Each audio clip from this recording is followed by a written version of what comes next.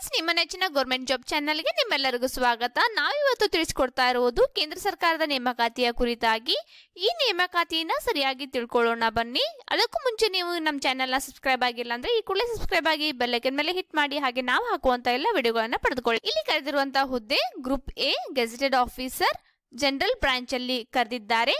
ಇದು ಸ್ಪೆಷಲಿ ಪುರುಷರಿಗೆ ಕರೆದಿದ್ದಾರೆ ಸ್ನೇಹಿತರೆ. ಇನ್ನು ವಿದ್ಯಾರ್ಥಿ ಬಂದ್ಬಿಟ್ಟು ಮಿನಿಮಮ್ 55% ಡಿಗ್ರಿಯಲ್ಲಿ ಕೇಳಿದ್ದಾರೆ. ಅದರ ಜೊತೆಯಾಗಿ 12ನೇ ತರಗತಿಯಲ್ಲಿ ಮ್ಯಾಥಮೆಟಿಕ್ಸ್ ಮತ್ತೆ ಫಿಸಿಕ್ಸ್ ಅಲ್ಲಿ 55% ಅನ್ನ ಕೇಳಿದ್ದಾರೆ.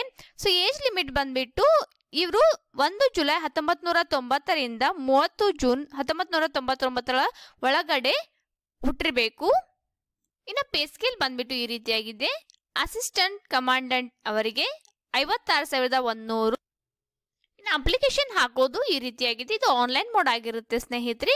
9 ಫೆಬ್ರವರಿಯಿಂದ 15 ಫೆಬ್ರವರಿ 2020 ಓಪನಿಂಗ್ ಇರುತ್ತೆ ಸ್ನೇಹಿತರೆ. ಆನ್ಲೈನ್ ಮುಖಾಂತರ ಅಪ್ಲಿಕೇಶನ್ ಅನ್ನ ಹಾಕಬೇಕಾಗುತ್ತೆ. ಮೊದಲನೇ ರೀತಿಯಾಗಿ ಪರ್ಸನಲ್ ಡೀಟೇಲ್ಸ್ ಗಳು ಇರುತ್ತೆ. ಅಭ್ಯರ್ಥಿಯ ಹೆಸರು, ತಂದೆ ತಾಯಿಯ ಹೆಸರು, ಅದೇ ರೀತಿಯಾಗಿ ನಿಮ್ದ ಜನ್ಮ ದಿನಾಂಕ ನೀಡಲಾಗುವುದು. 12ನೇ ತರಗತಿಯಲ್ಲಿ ಪಡೆದುಕೊಂಡಂತಹ ಅಂಕಗಳನ್ನ ನೀವು ಎಂಟ್ರಿ ಮಾಡಬೇಕು. ಅದೇ ರೀತಿಯಾಗಿ ಅಪ್ಲಿಕೇಶನ್ ಹಾಕುವಂತ ಸಂದರ್ಭದಲ್ಲಿ ಅಭ್ಯರ್ಥಿಗಳು ಇಮೇಲ್ ಐಡಿ ಮತ್ತೆ ಮೊಬೈಲ್ ನಂಬರ್ ನೀಡೋದು ಮ್ಯಾಂಡೇಟರಿ ಆಗಿರುತ್ತೆ. ಇನ್ನು ಅಪ್ಲಿಕೇಶನ್ ಬಂದ್ಬಿಟ್ಟು www.joinindiancoastguard.govt.in ಗೆ ಹೋಗ್ಬಿಟ್ಟು ಅಪ್ಲಿಕೇಶನ್ ಅನ್ನ ಹಾಕಬೇಕು. ಅಭ್ಯರ್ಥಿಗಳು ಅಪ್ಲಿಕೇಶನ್ ಹಾಕುವಂತ ಸಂದರ್ಭದಲ್ಲಿ ಅವರ ಭಾವಚಿತ್ರ ಮತ್ತೆ ಸಿಗ್ನೇಚರ್ ಅಪ್ಲೋಡ್ ಮಾಡಬೇಕಾಗುತ್ತೆ. OJPG ಫಾರ್ಮೆಟ್ ಅಲ್ಲಿ ಕೇಳಲಾಗಿದೆ. ಫೋಟೋಗ್ರಾಫ್ ಬಂದ್ಬಿಟ್ಟು 10 KB ಇಂದ 40 KB ಒಳಗಡೆ ಮೆಮೊರಿಯನ್ನ ಹೊಂದಿರಬೇಕು. ಸಿಗ್ನೇಚರ್ 10 KB ಇಂದ 30 KB ಒಳಗಡೆ ಇರುವಂತಹ ಸಿಗ್ನೇಚರ್ ನ ಸ್ಕ್ಯಾನ್ ಮಾಡಿ ಅಪ್ಲೋಡ್ ಮಾಡಬೇಕಾಗುತ್ತೆ. ಅಪ್ಲಿಕೇಶನ್ ಪ್ರಾರಂಭವಾಗುವಂತ ದಿನಾಂಕ 9 ಫೆಬ್ರವರಿ, ಕೊನೆಯ ದಿನಾಂಕ 15 ಫೆಬ್ರವರಿ. ಇನ್ನು ಅಪ್ಲಿಕೇಶನ್ ಹಾಕಿದ ನಂತರದಲ್ಲಿ ಅಡ್ಮಿಟ್ ಕಾರ್ಡ್ಗಳು ಅಂದ್ರೆ ಎಕ್ಸಾಮಿನೇಷನ್ ಮೂಲಕ ರಿಕ್ರೂಟ್ಮೆಂಟ್ ನಡೀತಾ ಇದೆ. ಹಾಗಾಗಿ ಒಂದು ಅಡ್ಮಿಟ್ ಕಾರ್ಡ್ಗಳು ಕೂಡ www.joinindiancoastguard.govt.in ಗೆ ಹೋಗ್ಬಿಟ್ಟು ಅಪ್ಲಿಕೇಶನ್ ಆದ ನಂತರದಲ್ಲಿ ಈ ಏನು 25 ಫೆಬ್ರವರಿ 2020 ದಿನಾಂಕದಂದು ಅಡ್ಮಿಟ್ ಕಾರ್ಡ್ಗಳು ಈ ವೆಬ್ಸೈಟ್ ಅಲ್ಲಿ ಅವೈಲೇಬಲ್ ಇರುತ್ತೆ. ಡೌನ್ಲೋಡ್ ಮಾಡ್ಕೊಬೇಕು. ಸೊ ಪ್ರಿಲಿಮ್ ಎಕ್ಸಾಮಿನೇಷನ್ ಸ್ಕೆಡ್ಯೂಲ್ ಅನ್ನು ಅವರು ನೀಡಿದ್ದಾರೆ. ಆಯ್ಕೆ ವಿಧಾನ ಸ್ಟೇಜ್ 1 ಅಲ್ಲಿ 2 ಇದ್ದಾವೆ. ಒಂದನೇದ್ದು ಶಾರ್ಟ್ ಲಿಸ್ಟಿಂಗ್ ಆಫ್ ಅಪ್ಲಿಕೇಶನ್ಸ್.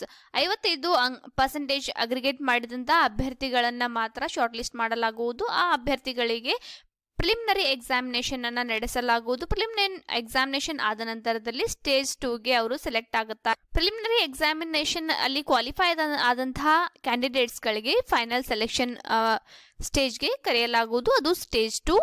ಈ ಸ್ಟೇಜ್ 2 ಬರೆಯೋಕ್ಕೂ ಮುಂಚೆ ಒಂದು ಗಮನದಲ್ಲಿ ಇಟ್ಕೊಳ್ಳಿ. ಪ್ರಿಲಿಮ್ ಎಕ್ಸಾಮಿನೇಷನ್ಗೆ ಹೋಗುವ ಸಂದರ್ಭದಲ್ಲಿ ಈ ಕಾಪಿಗಳು ನಿಮ್ಮ ಹತ್ರ ಇರಲಿ. 2 ಕಾಪಿ ನಿಮ್ದು ಅಡ್ಮಿಟ್ ಕಾರ್ಡ್ದು, original 10th certificate, 12th certificates, degree certificates, identity proof, ಅದೇ ರೀತಿಯಾಗಿ ಕಾಸ್ಟ್ ಸರ್ಟಿಫಿಕೇಟು. ಸೊ ಈ ರೀತಿಯಾಗಿ ಎಲ್ಲ ಡಾಕ್ಯುಮೆಂಟ್ಸ್ಗಳು ನಿಮ್ಮ ಹತ್ರ ಇರಲಿ. ಇವು ಡಾಕ್ಯುಮೆಂಟ್ಸ್ಗಳು ವೆರಿಫೈ ಆದ ನಂತರದಲ್ಲಿ ಪ್ರಿಲಿಮ್ ಎಕ್ಸಾಮಿನೇಷನ್ ಬರಲಿಕ್ಕೆ ಅಲೋ ಮಾಡ್ತಾರೆ. ಪ್ರಿಲಿಮ್ ಆದ ನಂತರದಲ್ಲಿ ಫೈನಲ್ ಎಕ್ಸಾಮಿನೇಷನ್ ಇರುತ್ತೆ, ಅಂದ್ರೆ ಫೈನಲ್ ಸೆಲೆಕ್ಷನ್ ಪ್ರೊಸೆಸ್ ಇರುತ್ತೆ. ಫೈನಲ್ ಸೆಲೆಕ್ಷನ್ ಪ್ರೊಸೆಸ್ ಅಲ್ಲಿ ಗ್ರೂಪ್ ಡಿಸ್ಕಷನ್ ಮತ್ತೆ ಇಂಟರ್ವ್ಯೂ ಅನ್ನ ತೆಗೆದುಕೊಳ್ತಾರೆ. ಈ ಹುದ್ದೆಗೆ ಬೇಕಾದಂತ ಮೆಡಿಕಲ್ ಸ್ಟ್ಯಾಂಡರ್ಡ್ಸ್ ಈ ರೀತಿಯಾಗಿದ್ದಾವೆ. ಎತ್ತರ 157 ಸೆಂಟಿಮೀಟರ್ ಮಿನಿಮಮ್. ವೇಟು ನಿಮ್ಮ ಹೈಟು ಮತ್ತೆ ಏಜ್ ಅನ್ನ ನೋಡ್ಕೊಂಡ್ಬಿಟ್ಟು ಕ್ಯಾಲ್ಕುಲೇಟ್ ಮಾಡ್ಕೊಂಡ್ಬಿಟ್ಟು ±10% ಎಕ್ಸೆಪ್ಟ್ ಮಾಡ್ಕೊಂತಾರೆ. ಚೆಸ್ಟ್ ಮಿನಿಮಮ್ ಎಕ್ಸ್ಪ್ಯಾನ್ಷನ್ 5 ಸೆಂಟಿಮೀಟರ್ ಇರಬೇಕು. ಐ ಸೈಟ್ಸ್ ಗಳನ್ನು ಇಲ್ಲ ಇಲ್ಲಿ ಕೇಳಿದ್ದಾರೆ.